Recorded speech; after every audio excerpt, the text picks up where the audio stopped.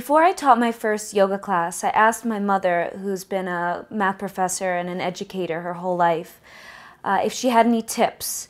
And she said that if at any point in the class I start to feel self-conscious, like they may not like the class or I'm not doing a good job, to immediately recognize that, take the attention off of myself, look at the students, and make sure that they're getting the message. And that is hugely transformational, to make it all about them and their experience. Another thought that I find helpful in classes where things just don't seem to be flowing, it just keeps seeming to tank and it's going downhill, is that everything can change in a second.